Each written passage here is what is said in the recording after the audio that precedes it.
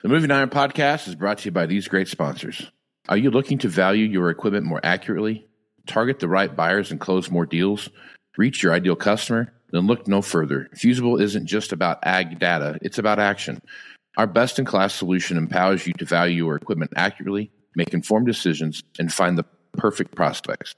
Ignite your dealership's growth at fusible.com/movingiron-podcast. Out in the field, every decision counts. You wouldn't plant without testing your soil, so why would you prospect blind? Introducing EDA, your one-stop shop for ag equipment intel. EDA goes beyond specs and prices. You get deep dive data on every piece of equipment like UCC filings that help track ownership changes and uncover potential sales leads. D&B firmographics, which help you understand the financial health and buying power of potential customers. Market trends that help you stay ahead of the curve, and insights on equipment demands and pricings. With EDA, you're not just looking at data, you're seeing opportunity. You find the right buyer, sell smarter, and build lasting relationships. Visit edadata.com for your free demo and unlock the power of knowledge. For over 80 years, Iron Solutions has been your go-to data source for ag dealers, lenders, and manufacturers. Get powerful appraisal and value forecasting tools that fuel profitable decisions anytime, anywhere. Get your free demo at ironsolutions.com. Iron Solutions, confidence in every click. Today, there are many ways to finance ag equipment, but nobody delivers simple, fast, or flexible financing like AgDirect. Learn more about your options to buy, lease, and refinance equipment at agdirect.com. Valley Transportation has been hauling ag and construction equipment across the country for the past 33 years. Call Parker at 800-657-4910 for all your trucking needs. At Valley Transportation, our goal is to help you reach yours. When you partner with Axon, you immediately gain access to a full range of products and solutions designed to meet the complex needs of today's grower. We carry all major brands and sizes of tires and wheels. We specialize in large diameter wheels for large equipment. We have one of the largest OEM replacement wheel inventories in North America. Known for extreme flotation setups, duals, and triples, we have wheels for all makes and models of tractors, sprayers, combines, and grain carts. If we don't have the wheel in stock, we'll custom build, sandblast, and paint in-house. There isn't a more vast inventory in North America dedicated to helping dealers move more iron. With facilities on the West Coast and in the heart of the Midwest, leverage our 230,000 square feet of indoor inventory to solve any problem a grower may have. Move more iron with Axon.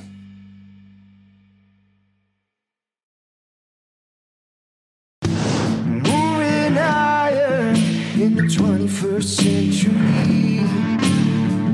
Hard-working people working hard for you and me.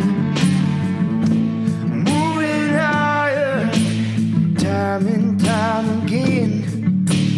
Through the years you'll find us here. Moving iron. Hello and welcome to Moving Iron Podcast. Mark, Shawn Hackett. Shawn Hackett is with Hackett Financial out of Boca Raton, Florida. He's nice enough to talk about what's going on in the world of commodities. Shawn, how you doing this morning? I'm doing good from New York City. New York City. Right on. What was that? What was that salsa commercial that had that? That was New York City.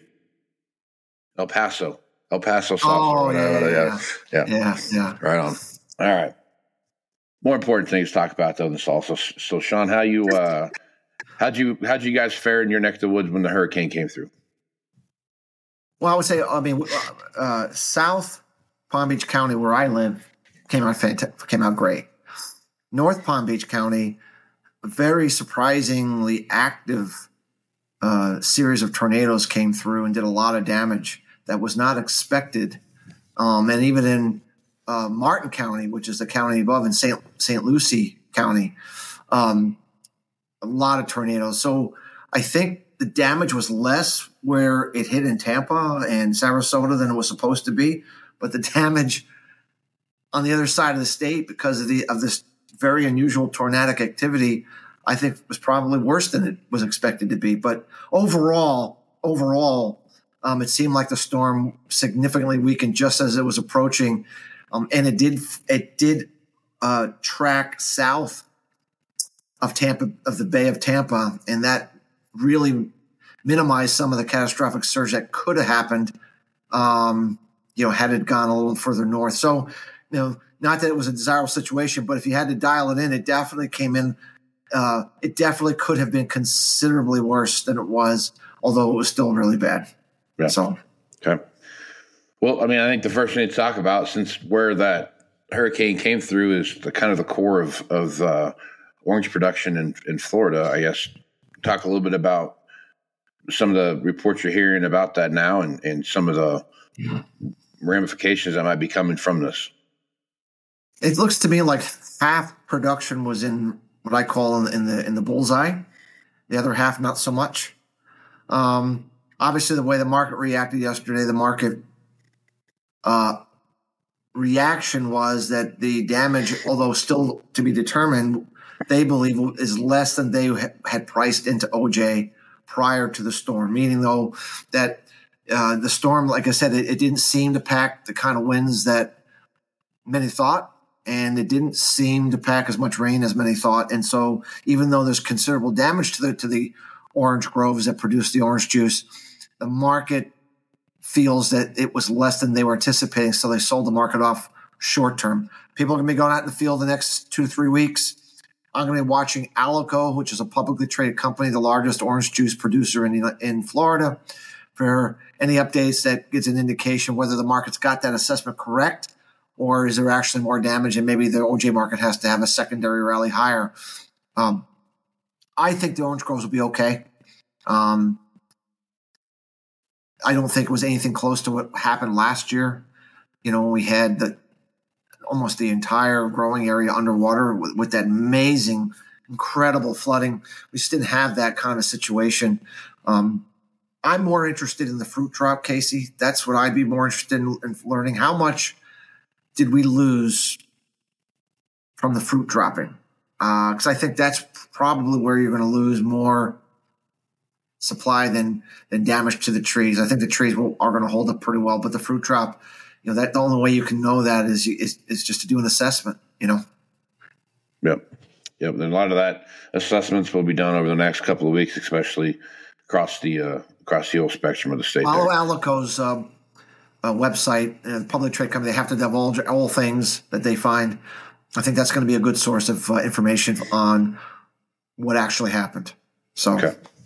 All right, good source there, Alico. Check that out. All right, let's jump over and talk a little bit about what's happening in the corn market. Corn market has been. We saw a good run up last week. We got into the 430s a little bit. Kind of chipped its way back down now. I think yesterday it closed at 420 or something like that. But we're seeing this activity now where we lose a couple cents, gain a couple cents, lose a couple cents, gain a couple cents. Seeing that volatility back there, I will see some harvest pressure. Shawn, as you look at the situation we see right now, especially that in soybeans as well, as you look at the situation right now, what are your thoughts? Well, right now the corn market is a ship at sea without a rudder. It doesn't have weather catalyst like soybeans have down in Brazil. It doesn't have a weather catalyst like wheat does with Russia, Ukraine, and even here in the U.S. with dry weather during planting. So corn is strictly being driven by what those markets do. Does it follow wheat? Does it follow soybeans? Does it follow both? And it's taking its cues from demand, which has been very, very good.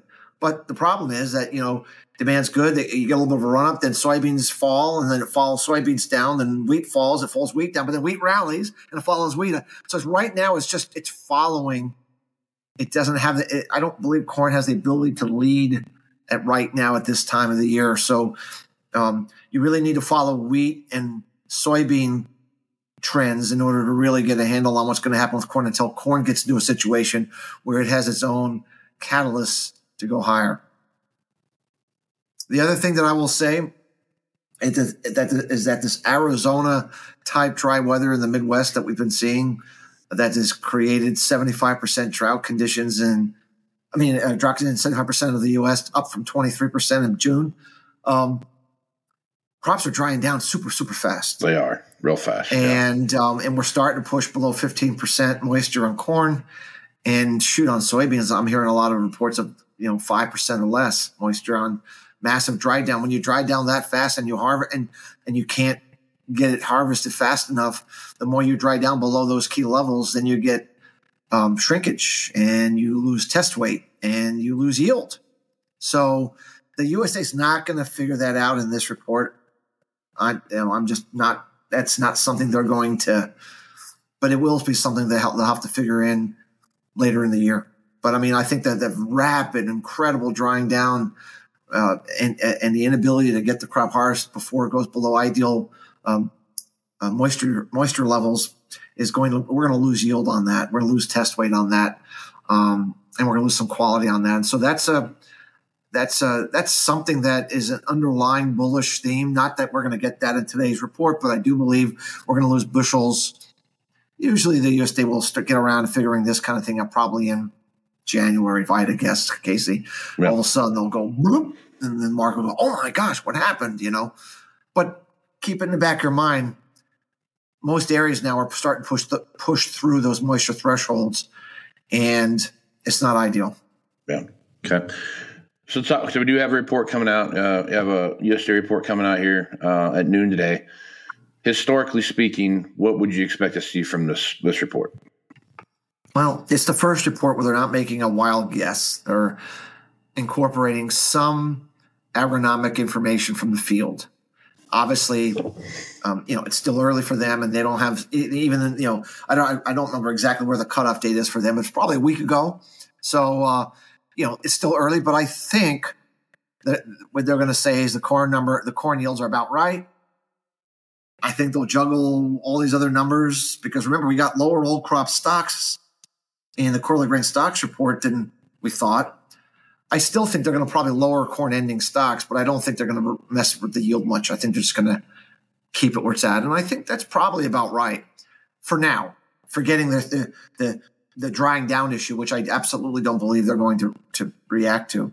Soybeans, on the other hand, I believe there's enough information from early harvest that they've overestimated the yield on soybeans and they need to start working their way down. And that's nothing to do with the moisture issue. That's just, I think, it was too wet in areas. It was too hot and dry in areas. And I think it's just, we're not seeing nothing. It's not like it's catastrophic. We're just not seeing the top end on a lot of areas that we thought we were going to see. And so I think they might bring the soybean yield down in this report down, half a bushel to the acre.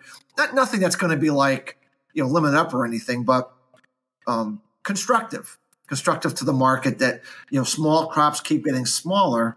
And so the market will say, well, if they lowered it in October, they're going to lower it again in November. And I think that's correct. So that's what I'm expecting this report. Lower corn ending stocks, not because of yield, but because of tightening numbers elsewhere, and a lowering of soybean ending stocks because of lower yield. I think that's what I would expect in this report. And what I'm looking for in the wheat market, I'm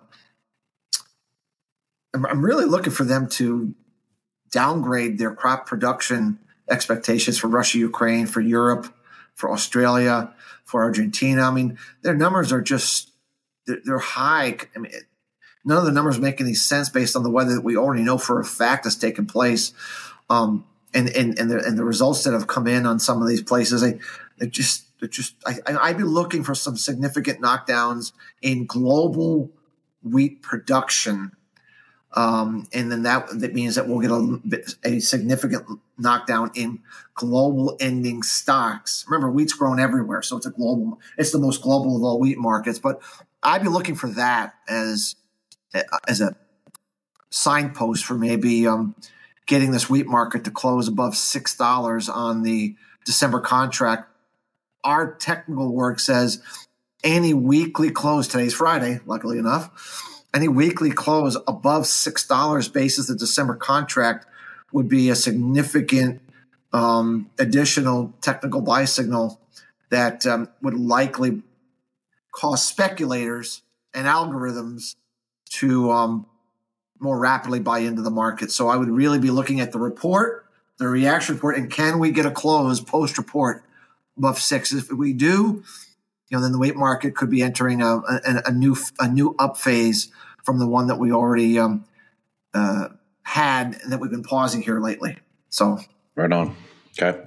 All right. Lastly, let's jump over real quick and talk about what you see happening over in the protein market. So you've seen some movement on the cattle side and some movement on the pork side that are in upward projections. You've seen some moves up higher in a time frame where you typically don't see moves up higher.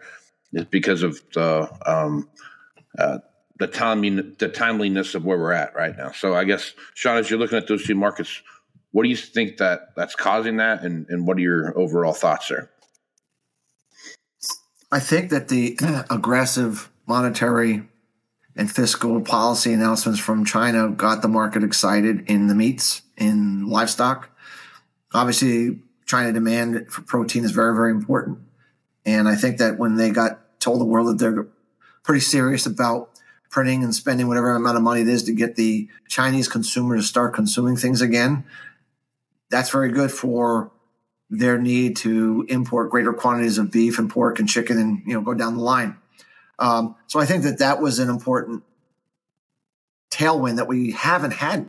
We've been bearish China for seems like almost forever. I mean, we just haven't had that positive tailwind in a long time. And secondly, we do know the Fed lower rates at the last meeting. They're going to lower rates again.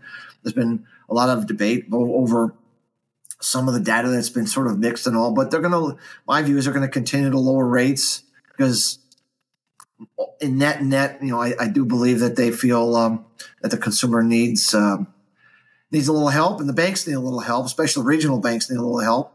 And usually, that kind of an easy monetary cycle is good for changing or improving domestic demand for proteins. So I think when you put those two things together, it's providing a reason why some speculators, might be thinking that the livestock sector, might be a good place to be.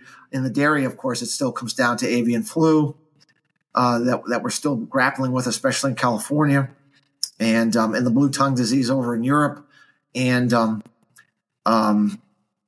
there's a lot of volatility there because everyone's trying to figure out. What's interesting is there's been talk and there's been a lot of evidence that we've had a significant knockdown in supply, but yet the USDA in the August report said production was still up a little bit.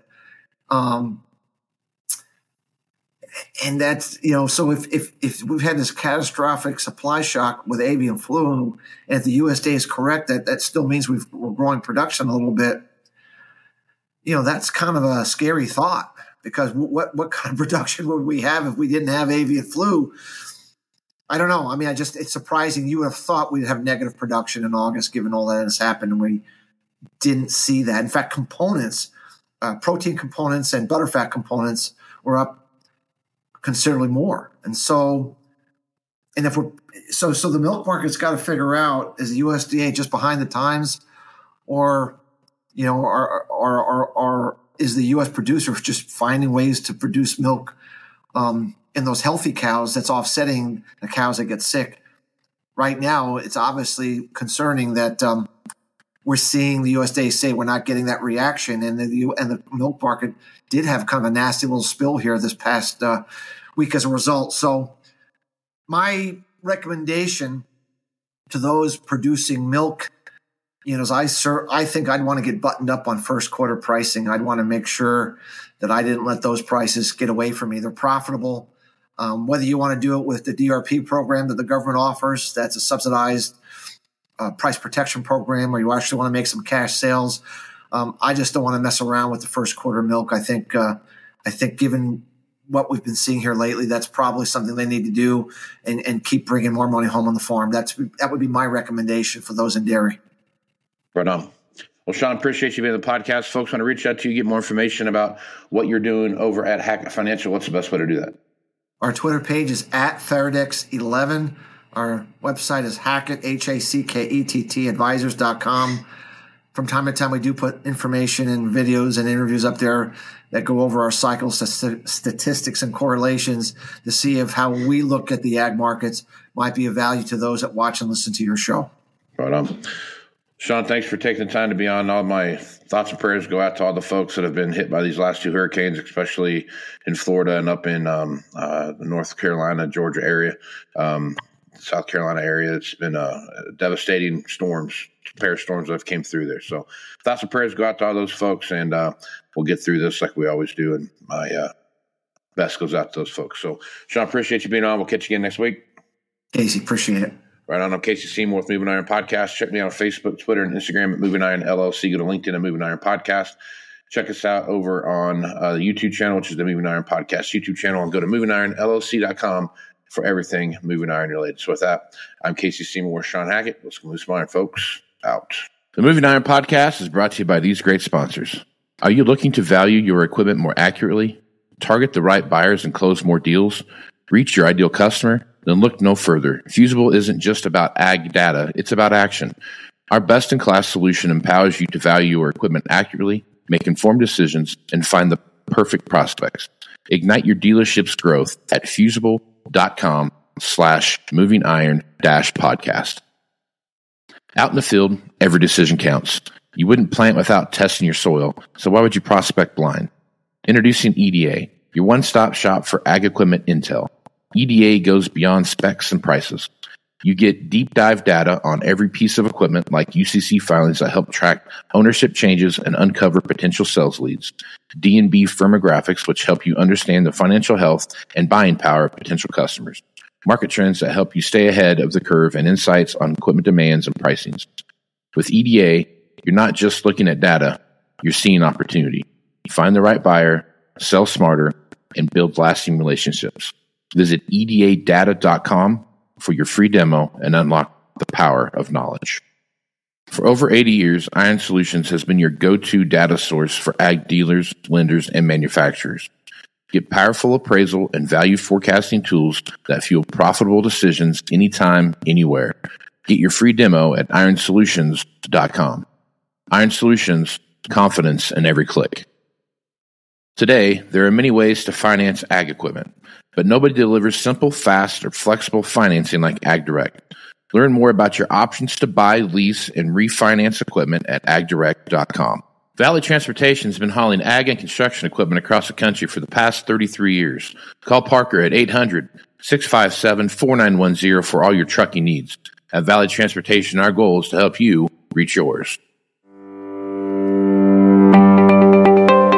When you partner with Axon, you immediately gain access to a full range of products and solutions designed to meet the complex needs of today's grower. We carry all major brands and sizes of tires and wheels. We specialize in large diameter wheels for large equipment. We have one of the largest OEM replacement wheel inventories in North America. Known for extreme flotation setups, duals, and triples, we have wheels for all makes and models of tractors, sprayers, combines, and grain carts. If we don't have the wheel in stock, we'll custom build, sandblast, and paint in-house. There isn't a more vast inventory in North America dedicated to helping dealers move more iron. With facilities on the West Coast and in the heart of the Midwest, leverage our 230,000 square feet of indoor inventory to solve any problem a grower may have. Move more iron with Axon.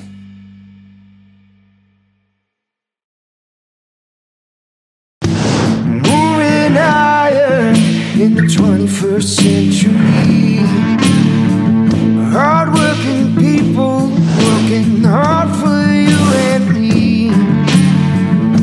Moving iron time and time again. Through the years you'll find us here. Moving iron.